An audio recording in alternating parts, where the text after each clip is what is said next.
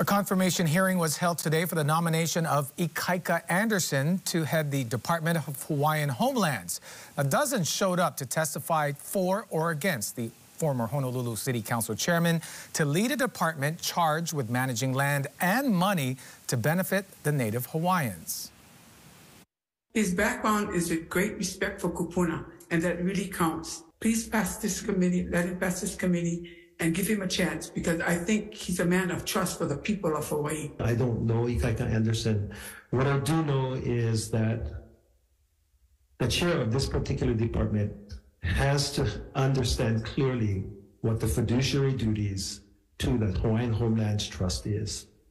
And clearly, he's not demonstrated that during the two WHAM hearings, and certainly not demonstrated that in the special commission meeting that was held recently. At this very minute, there is still no vote. Ikaika is still fielding questions.